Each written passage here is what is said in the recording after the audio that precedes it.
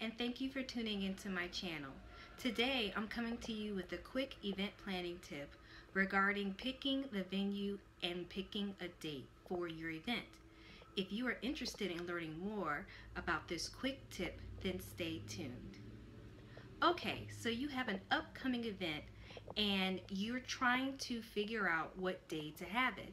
A good way of doing this is picking the venue.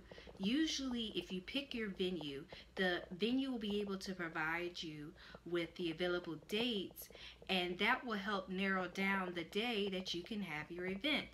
By booking it in advance, you also save the time and frustration of having to change the date because you put the date out and you didn't have the venue.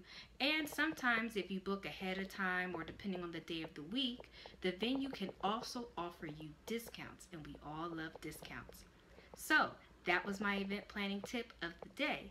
If you want more information about any event that you have or any upcoming event information you need, you can check out my website, which is www.planningevents.april.com, or you can check out my blog, which is www.platinumevents.april.com/blog.